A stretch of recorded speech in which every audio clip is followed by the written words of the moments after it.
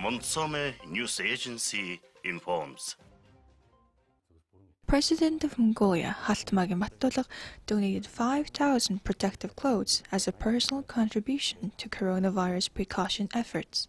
The donation was presented yesterday on April 22nd by Chief of Staff of the Office of the President of Mongolia, Shijir, to Chairman of the State Emergency Commission, Ihtupshing.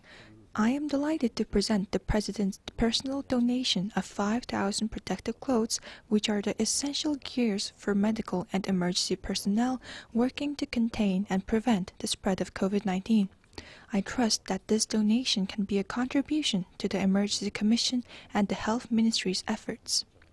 These protective clothes are made by Exclusive, a Mongolian national clothing brand, especially for the COVID-19 prevention in line with international standards.